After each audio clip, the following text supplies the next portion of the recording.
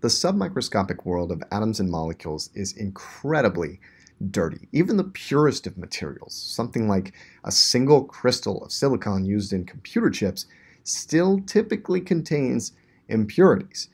And these impurities can have an impact on the properties of materials. So while our ideal of a crystalline material is a regular lattice of repeating units throughout the entire material, extremely pure single crystals containing no imperfections are extremely rare, and we need to understand those imperfections if we want to be able to explain and rationalize the behaviors and the properties of crystalline materials that are not perfectly pure.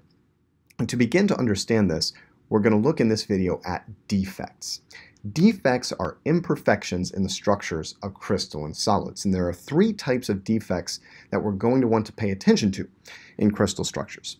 There are, first of all, vacancies. If an atom or a molecule is simply missing from a spot where it should be and nothing else is filling that space, we have what's called a vacancy. And a vacancy may have an impact on the surrounding atoms or molecules, for example, pulling them in a little bit closer around that hole that's created, which sort of has a ripple effect, right? The vacancy can have a ripple effect on atoms and molecules surrounding its position.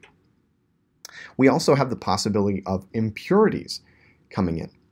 There are tiny spaces between the atoms and molecules in a crystal. There's empty space inside a crystal where the atoms or molecules aren't sitting or between them, right? And very small atoms and molecules can occupy the positions between the larger atoms or molecules in the crystalline lattice. These impurities are known as interstitial impurities. They tend to be quite small because they're sitting in those empty spaces between atoms or molecules in a larger crystalline lattice.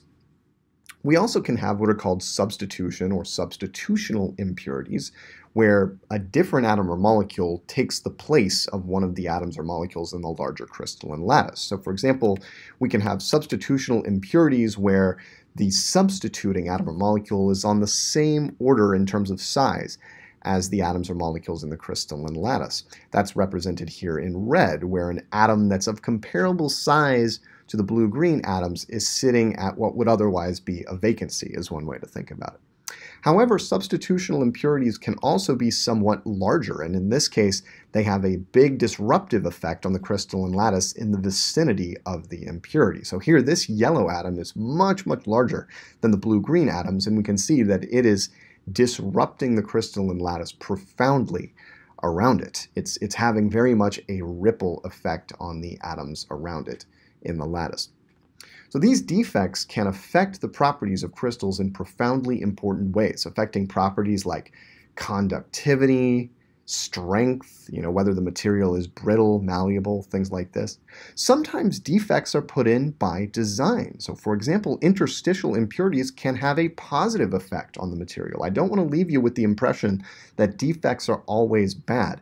Interstitial impurities in things like alloys, steel being a great example, can be profoundly useful and can actually give us positive material benefits. So we can use defects to our advantage in material design, and that's worth keeping in mind when we're thinking about ways to improve crystalline solids.